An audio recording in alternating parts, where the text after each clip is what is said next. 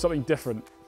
Don't do the same thing every time. If you do the same thing every time, it's the same as me when I watch a drag flicker. You can begin or see what they do and try and predict things, like how you run your defensive routine. So for shuffles, as a goalie, you do something different every time. If you didn't, and they spotted your weakness to a spin, every single one of them will come in and just do a spin and beat you every time. So it's trying to do something different, so they don't know what you're going to do, so then they have to make their plan up on the spot rather than having a premeditated idea. Because the idea is to just use the 8 seconds as much as possible and just make them have a rubbish shot at the end and just try and put it straight into your pads or something like that.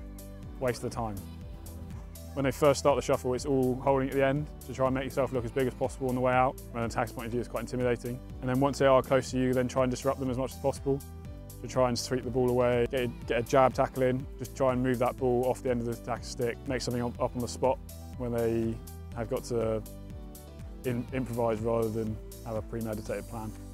So the biggest thing is to try and stay up as long as possible, try and stay mobile, block the shot, but then make sure you can react and move to the next one, because a lot of the time it's a lot of bluffing and a lot of body feints and a lot of things to try and make you do something. The attacker wants you to make a decision rather than them have to make a decision. You can come out a long way and then shuffle back with them.